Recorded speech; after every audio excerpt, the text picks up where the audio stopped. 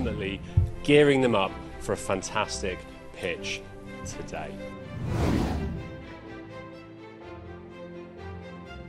Why can't we create a product just like a defibrillator for allergies that could go in all public spaces, from schools to restaurants, stadiums and even planes? Well, now we can. My name is Zach, this is James, and we're the co-founders of Kit Medical.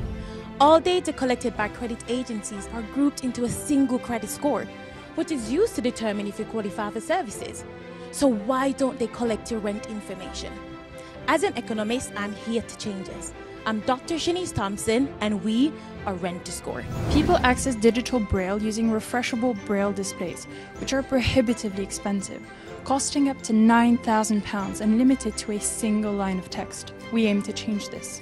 Our team is building Page, the world's first low-cost multi-line Braille display. When we were young, we loved taking broken things apart and trying to fix them, and it was these hands-on experiences that inspired us to become engineers.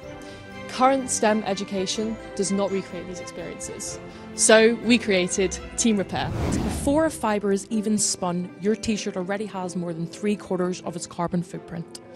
Hi, my name is Cassie Quinn, a once aspiring fashion designer and materials innovator and founder of CQ Studio. The judges collectively felt was the hardest to judge because there were so many strong contenders here. But we particularly liked the imagination, preparation and design of Kit Medical. Make more of these. As they say, some of the best ideas are the simple ideas. We saw a lot of energy, and I think we want to go with Rent to Score on this one. Oh my God, I'm so nervous. I'm so happy. Can you see how happy? So the winner is Team Repair. It's pretty good. Pretty good. I don't think we're feeling anything yet other than shock. I want to welcome up Nina and Helena for their brilliant idea with Page.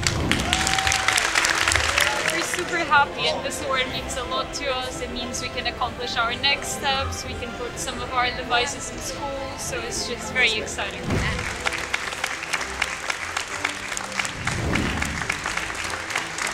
It feels surreal, and I don't think it's sunk in just yet, but I'm excited. And one last time for each and every one of you, one big round of applause.